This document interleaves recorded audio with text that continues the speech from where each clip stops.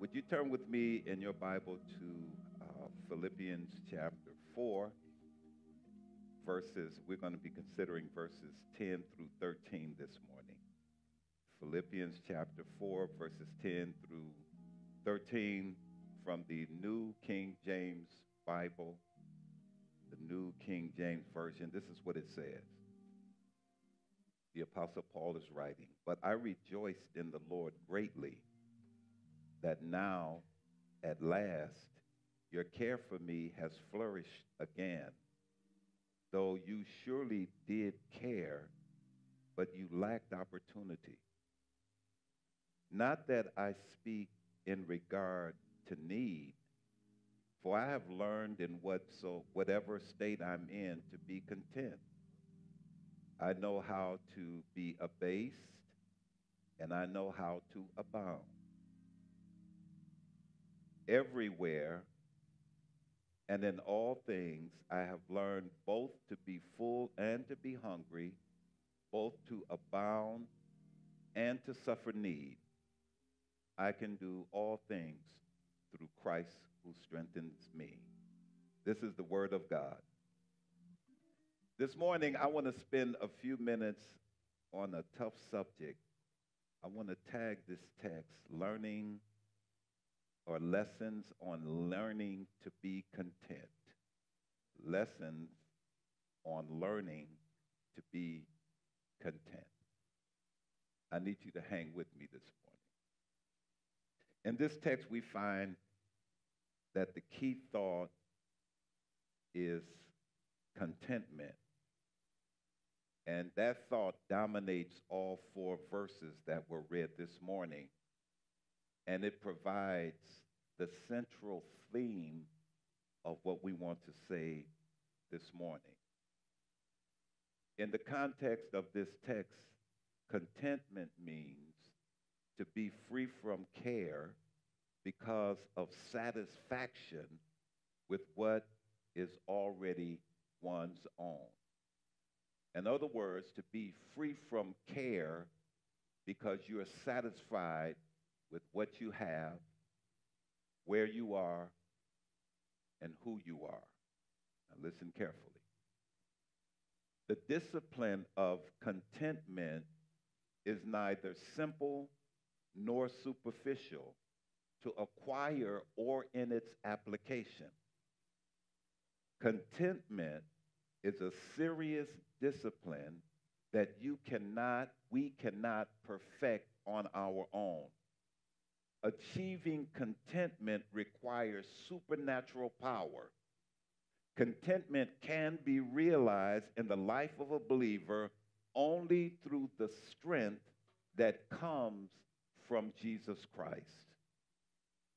That means that our relationship with the Lord Jesus Christ has to be preeminent. Only when we find ourselves in authentic relationship with Christ, only when we find ourselves genuinely in Christ, can we be strengthened by Christ to find commitment or contentment with Christ alone. Amen. We find this to be the case with the Apostle Paul in the text. He has come to a place in his life where his authentic relationship with the Lord has caused him to be content in whatsoever state he finds himself because he is in Christ. And he has already declared in this letter to the Philippians in chapter 1, verse 21, "For me to live is Christ, and to die is gain." And to re-emphasize this, in Philippians chapter 3, verse 7, he says, "But what things were gain to me, these I have counted loss for Christ." And so you can get a sense of his connection to Christ, the authenticity of his connection, the genuine connection that he has with the Lord Jesus Christ by way of relationship. His contentment is rooted in his relationship with Christ and not on human relationships and not on material resources. Relationship with the indwelling Christ is the only consistent relationship that we will ever have. That's all we got. It begins in time and it lasts throughout eternity. Contentment in Christ. For many of us, contentment, we are content because we have enjoyed years of consistent living. Whatever that might look like in your life, it's been consistent. And the consistency of the situation is our source of contentment. The relative certainty that we have, our expected routine, what you have gained over the years, the regularity of income, the accessibility of resources. Many of us are fairly comfortable. But the test in life which God's allowed, through which we learn to be content, is when you are caught in between or you are experiencing the extremes. And that's what Paul is talking about. Whether the regular routines and common conditions begin to change, begin to waver, begin to decline. When that happens, that's what Paul is writing about. Not where we are right now, but what could be. When the regular routines and the common conditions of your life begin to waver, when we lose what we had, and common conditions begin to change, when we lose what we had, whether it's relationships or resources, and we have to settle for loneliness and empty cupboards, can you be content? When the personal freedoms and liberties that you've enjoyed all your life are gradually being restricted, can you be content?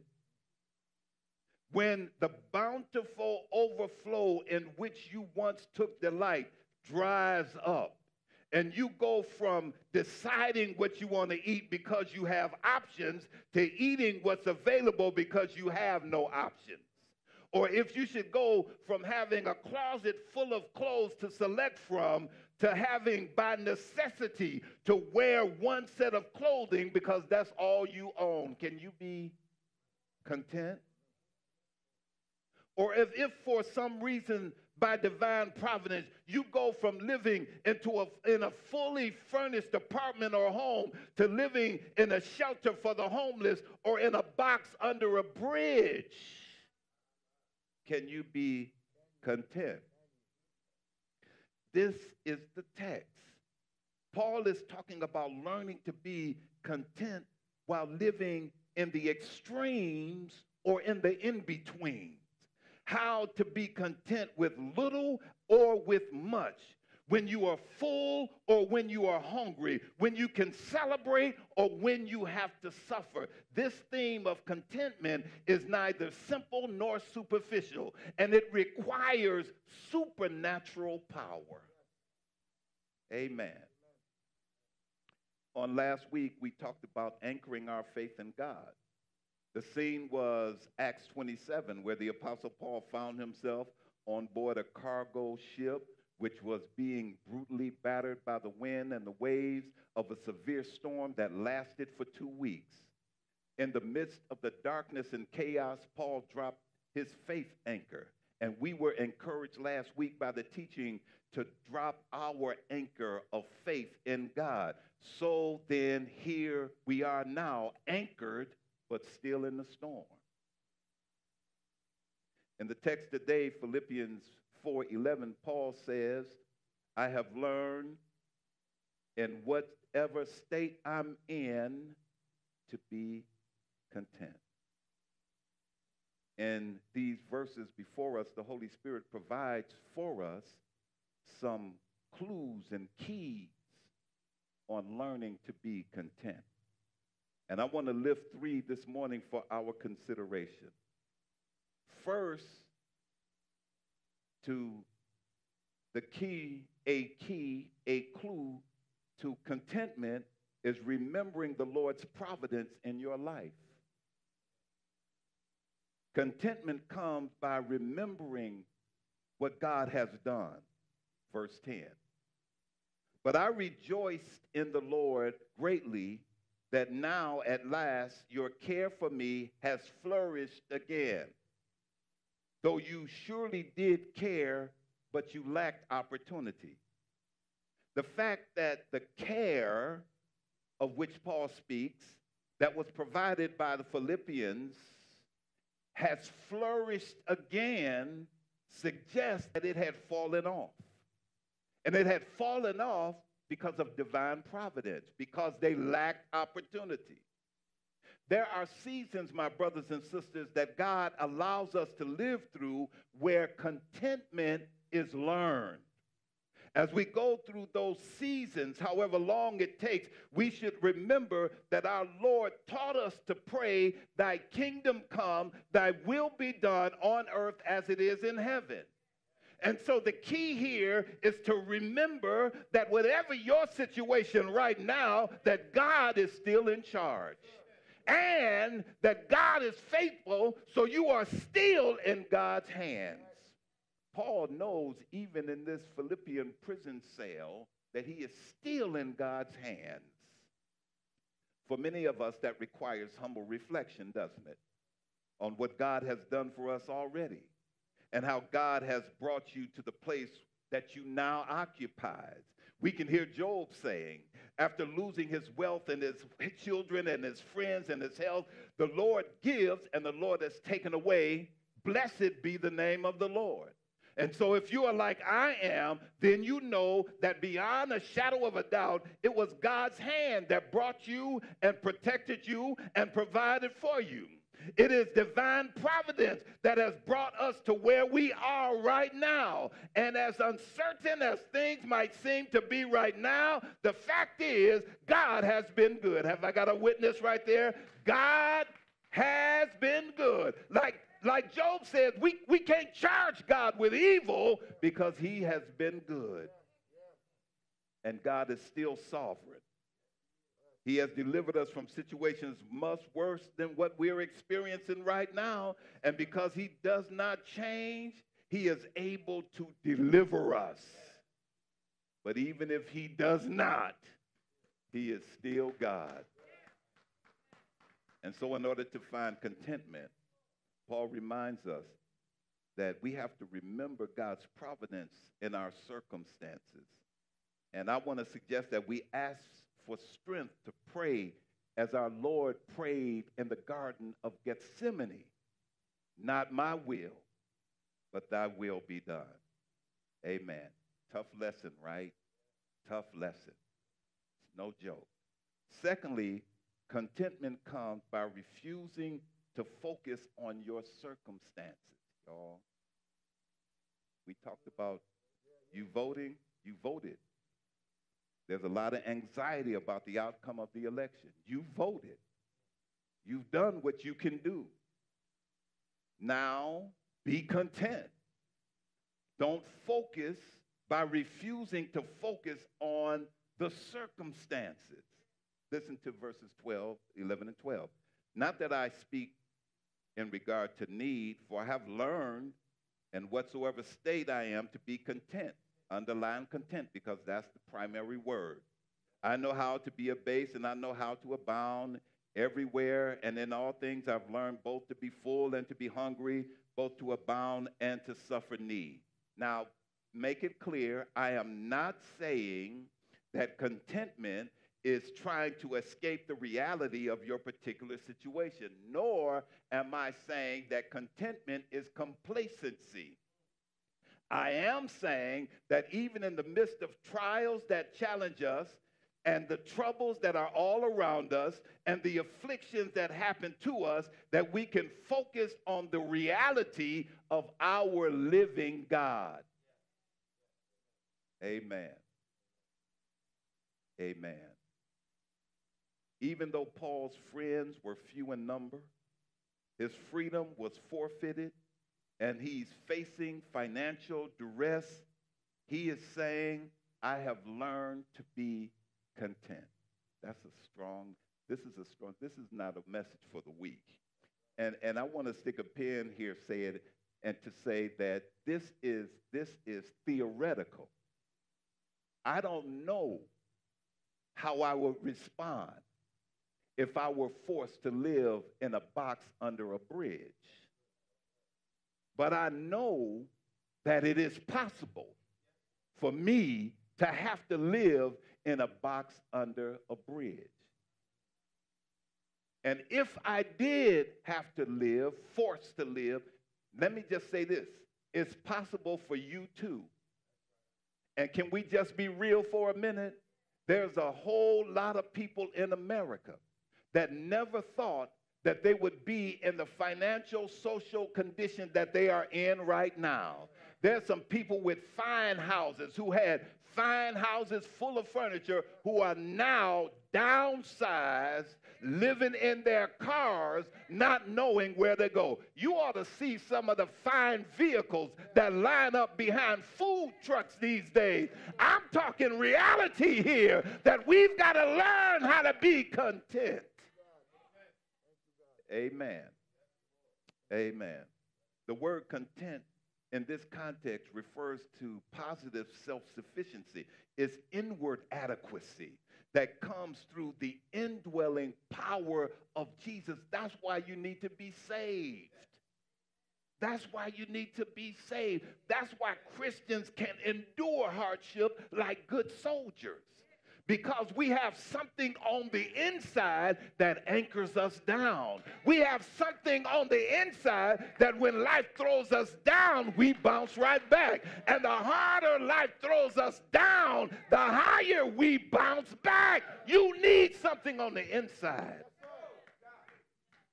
You need something on the inside. This contentment, it's inward adequacy. It comes through the indwelling power of Christ. In other words, Paul has learned not to focus his attention on the circumstances in which he finds himself, but to trust God's ability to give him the stamina, to give him the necessary stuff to bounce back. Amen. Brothers and sisters, in times like these, we need to learn the lessons on being content.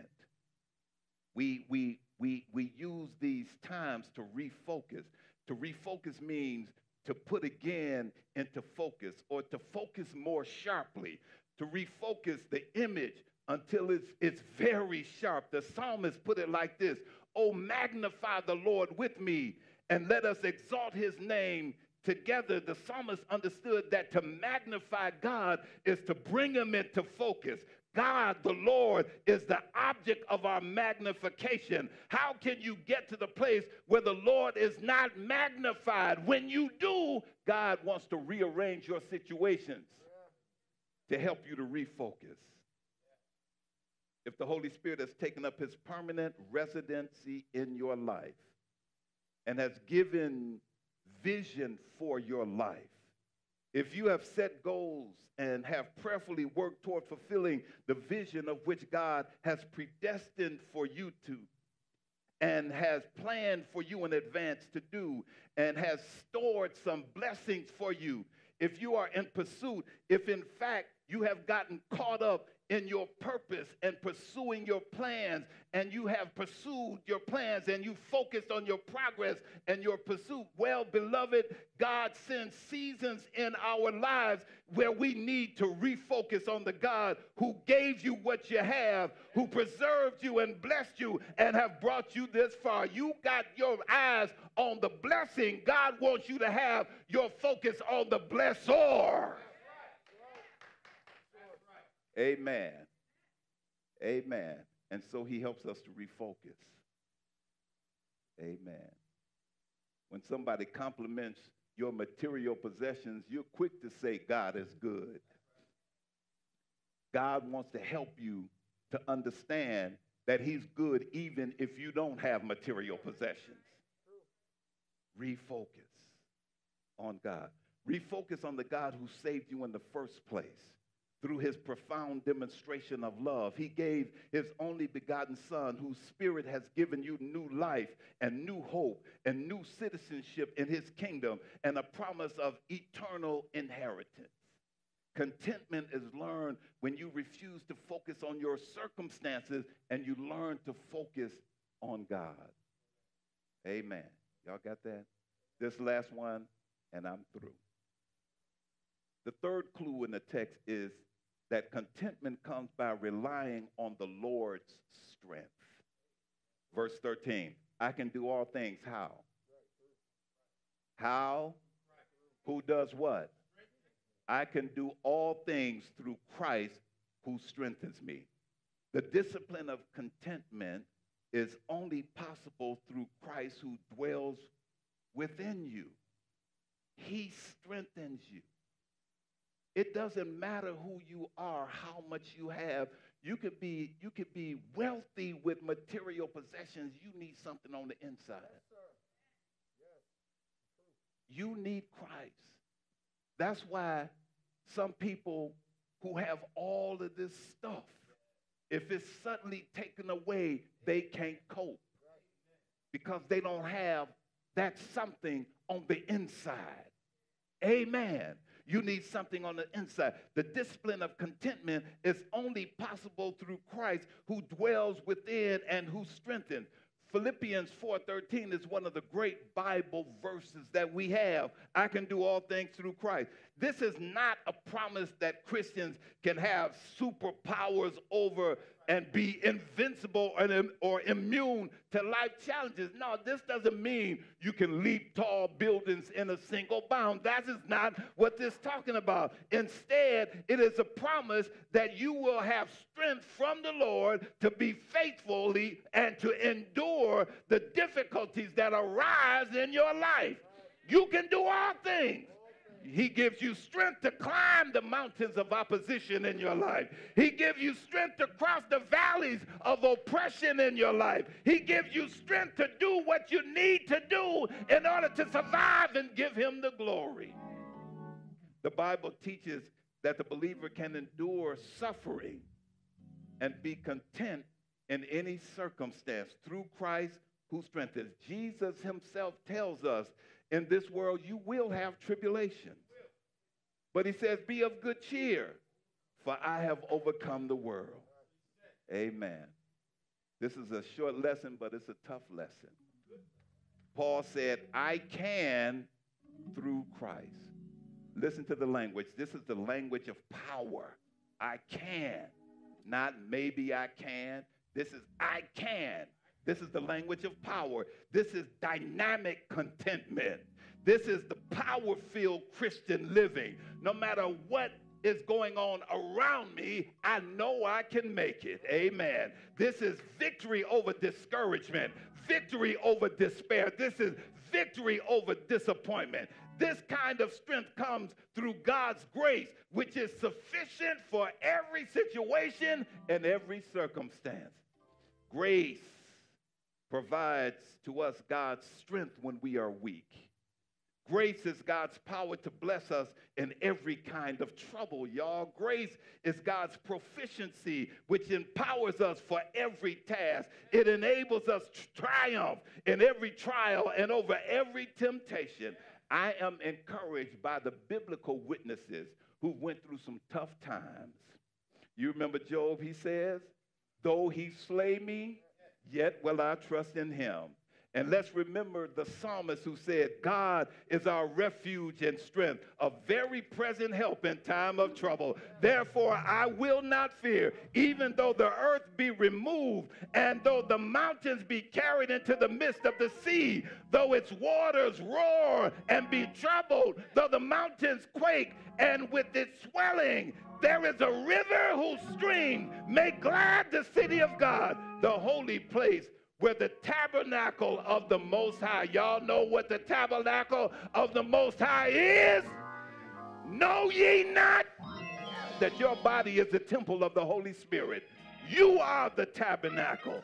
And what about the prophet Habakkuk, who said, though the fig tree may not blossom, nor the fruit be on the vine, nor the labor of the olive may fail, and the fields yield no food, though the flocks may be cut off from the fold, and there be no herd in the stalls, yet will I rejoice in the Lord. I will find joy in the God of my salvation.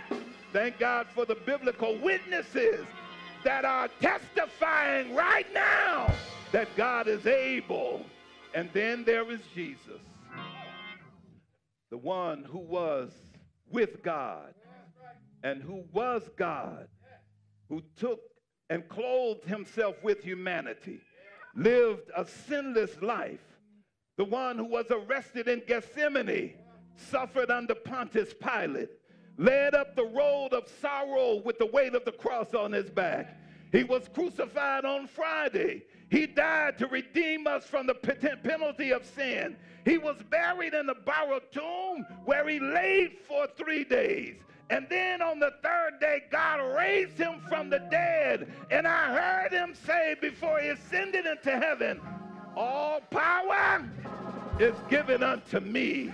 All power in heaven and on earth. Power, I give it to you. You've got power to witness. You've got power to wait on the Lord.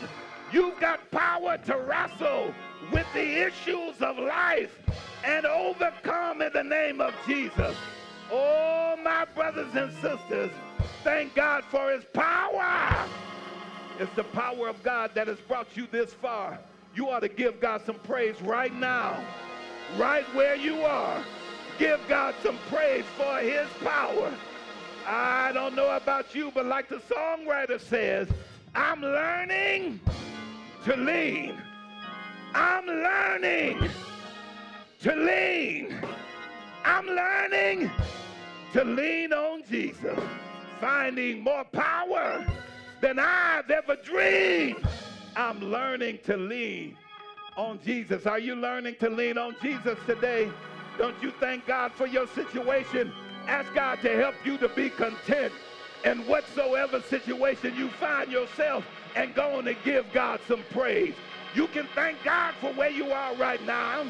As a matter of fact, the songwriter says, I thank God for my mountains, and I thank him for my valleys, and I thank him for the storms he brought me through, because through it all, I've learned to trust in Jesus. Through it all, I've learned to depend on his word. Come on, give God some praise. Come on, give God some praise. Come on, give God some praise.